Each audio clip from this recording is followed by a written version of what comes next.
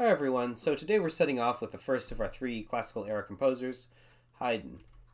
Just as a reminder, our generalized classical period dates are 1750 to 1825. It's a pretty short period, really just the lifespan of a human, but a lot happens within these 75 years. Here's a portrait of our handsome hero of the hour, Franz Joseph Haydn. He was born in 1732, so before the end of the Baroque period, and he dies in 1809, so before the end of the classical period. He really straddles this transitional era.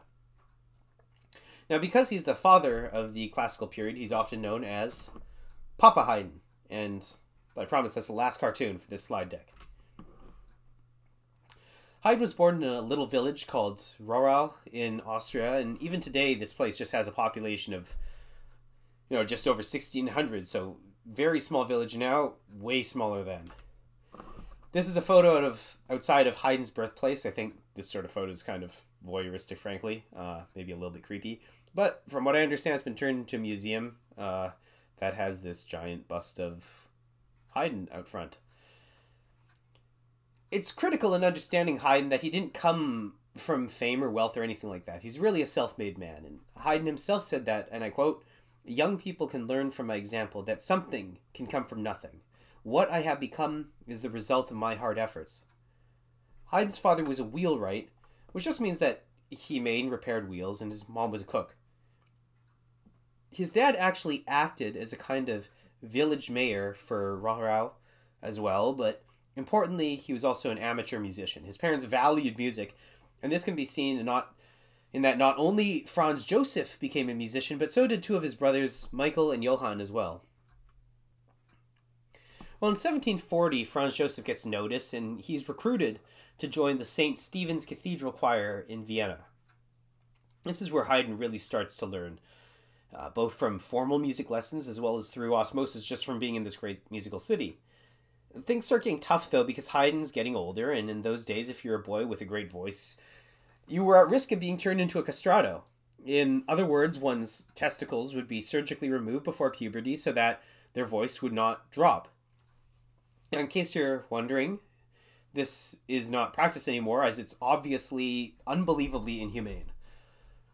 Well, Haydn manages to avoid going under the knife by the skin of his teeth, but that means he's kicked out of the choir, and he starts to freelance in Vienna to make ends meet. This, again, is a rough time for him, as if all the previous times hadn't been.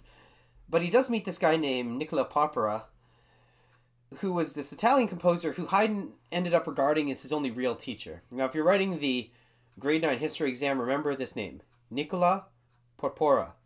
You don't really need to know anything else about the guy, but this will hopefully fetch you some brownie points. But yeah, things are tough for Haydn during this period, and he's making ends meet doing really anything musical that comes his way. Teaching, performing, composing, just anything musical. But in the process of this, he starts gaining the attention of potential patrons. The RCM text states that in 1759, Haydn gets his first job as Kapellmeister with Count Ferdinand von Morsen. Weirdly enough, though, it's not actually entirely clear the date when Haydn takes this job, and frankly, it's not clear that it was Ferdinand von Morsen that he was working for. There's some question about whether it was indeed Ferdinand who hired Haydn, or if it was Karl Joseph Franz von Morsen instead. Either way, it doesn't really matter. We have the rough idea of where he was at this period, and it's during this period that Haydn starts writing symphonies. 1760, we see Haydn get married to Maria Anna Keller, who is represented in this just unbelievably terrible portrait.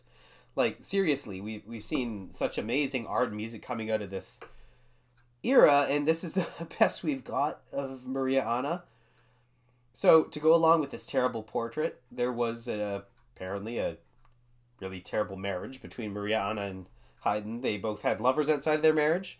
One major contributing factor for a lot of the unhappiness seems to have been that Haydn had actually been in love with Maria Anna's sister Therese, but nevertheless had ended up marrying Maria Anna instead, which, just not a great recipe for success. Count whoever it is, von Morsen, ends up falling upon bad financial times, and as a result, Haydn gets laid off from his job as Kapellmeister. Haydn lands on his feet, though, because he quickly gets snatched up by this guy named Prince Paul Anton, who's the head of the powerful Esterhazy family.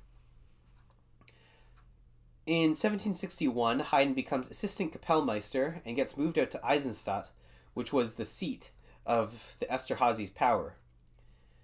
It's also worth taking note that in 1762, this began the time where Prince Nicholas began his patronage of Haydn, and that patronage would continue until 1790. So this is Eisenstadt, where Haydn moved to work for the Esterhazys. In 1766, Haydn gets a promotion to Kapellmeister, so no longer he's just an assistant, and he moves with the Esterhazy family to the Esterházy estate, which was this massive palace which was known as the Hungarian Versailles. Now, as part of his contract with the Esterhazys, Haydn had to follow this dress code, abide by certain manners, train musicians, conduct, compose, perform, so much stuff. He was in charge of music for the court opera house, a theater, and chapel. Really, he was in command of all the music for this massive, powerful family. But while all of this sounds great, Haydn felt like he was a bit of a bird in a gilded cage while living in Esterházy. It was remote, it makes Haydn feel very isolated. He persists, however, and he's been given the freedom to explore whatever musical area which he wanted to. He ends up writing over 100 symphonies during his life and 68 string quartets.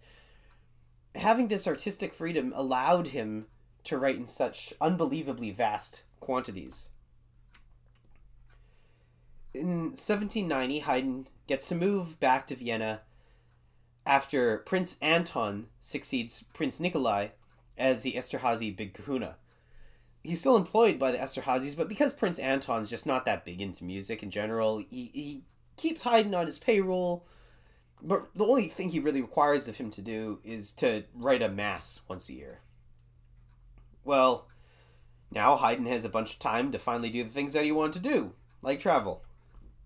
So in 1790, Haydn heads across the English Channel and makes his first trip to London, where he's been engaged by a concert promoter named Johann Peter Solomon to give a bunch of concerts. And during this time, Haydn composed and leads the performances of the first of his 6 London symphonies. And from accounts from that time, we know that these performances went over just super well. In fact, Haydn is such a star that he gets an honorary doctorate from Oxford University. In 1792, we see Haydn go back to Vienna, where he meets, this little guy named Beethoven. And Haydn takes him on as a student for a short time. So, who are the big 3 of the classical era? We got Haydn, Mozart, Beethoven, right? Mozart and Beethoven are both mentored by Haydn. So, he's very much rightly known as the Papa Smurf of the classical era. In 1794, we're back in London, and we see Haydn's last 6 symphonies go over just massively well again. Then in 1795, I realize we're flip-flopping back and forth between these two countries. We're back in Vienna. This guy is just absolutely all over the map. But this is his last big move, and from this point on, Haydn stays in Vienna until his death. As he gets older, he writes oratorios, namely The Creation and the Seasons. Not the 4 Seasons, that's Vivaldi. The Seasons, it's an oratorio by Haydn. And we also see him compose 6 masses for Prince Nicholas II, who succeeded Anton. And Haydn wouldn't be Haydn if he didn't write a bunch more string quartets. In 1802, Haydn retires as he's getting older and his health is getting worse. And his last public appearance is 6 years later in 1808, when he performs his oratorio, The Creation. On the 31st of May, 1809, Haydn dies, and at his memorial service, Mozart's Requiem is performed. As you may have been able to add up throughout this lecture, Haydn outlived Mozart on either end of Mozart's life, and really got to see the full evolution of the prodigy's career. So next time we're going to start looking into Haydn's musical style and contributions. Thanks for listening.